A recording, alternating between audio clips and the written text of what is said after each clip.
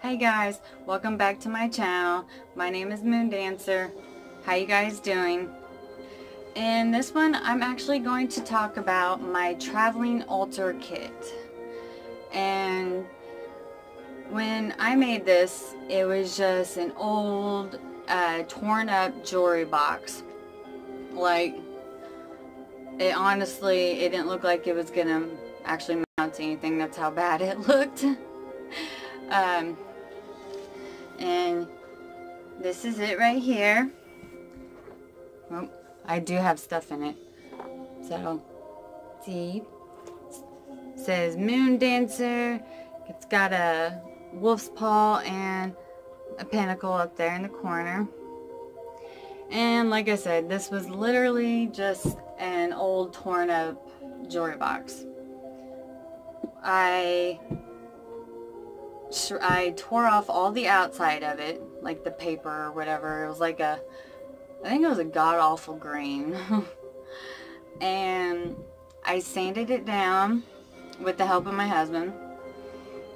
And I painted the inside like a purple glitter, or yeah, a glittery purple paint. There you go. And the mirror wasn't in there, so we added it.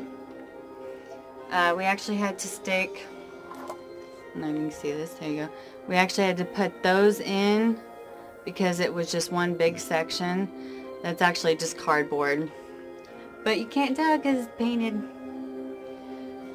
And after I painted it, I painted the outside black, and of course Moon Dancer on top is in the same glittery purple, and the paw is a silver glitter, and then the pinnacle is kind of like all different colors.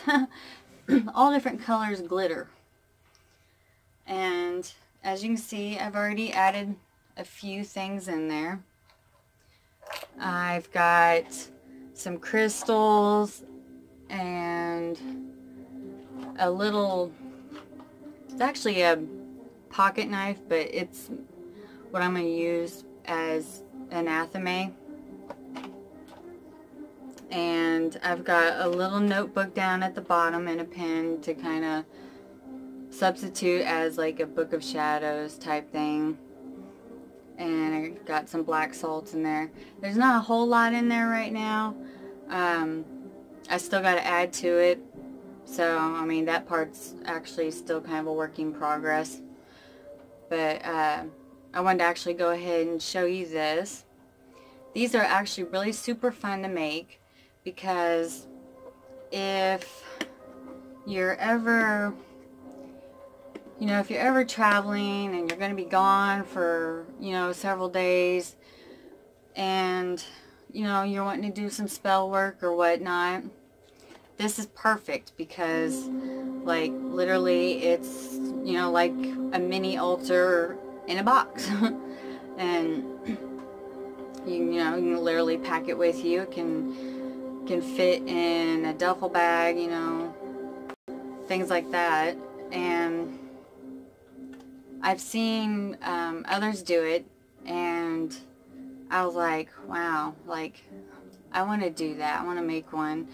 And just randomly, like, came across this jewelry box, and because I was like gonna go out and like buy a box or something, or like a chest type thing, but then, you know, randomly came across this box, and I was, you know, I was like, that's almost perfect. Like, the only thing is, like, it's so tore up and like bleh.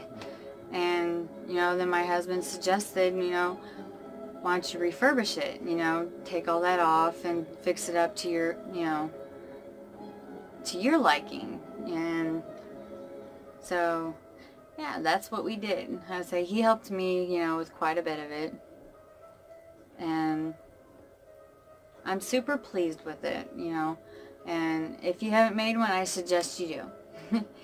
I'm going to show you a little slideshow video type thing of the before and after pictures. So let's watch that real quick.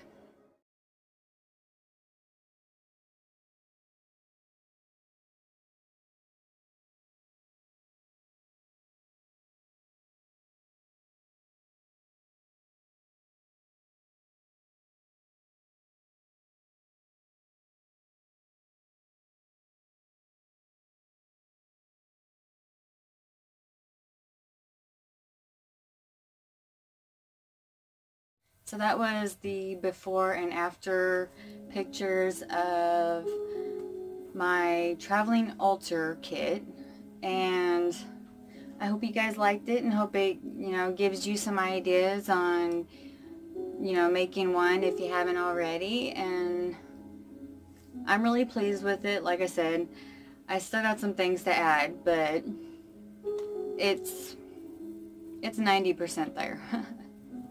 So, well, if you guys make one, I want to see them. So, and if you haven't been on Amino, all the communities I'm in, links will be below if you want to check them all out. Come say hi. But I'll see you guys next time. I hope you have a great day. Blessed be. And don't forget to dance under the moon.